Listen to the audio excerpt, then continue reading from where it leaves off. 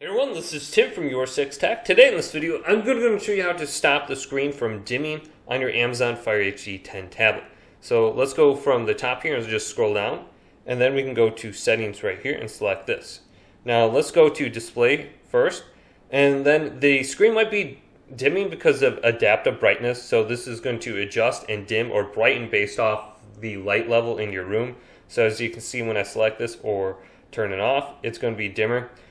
Otherwise, you can just manually select the brightness right here, but it's dimming because of that. Then we also have sleep right here.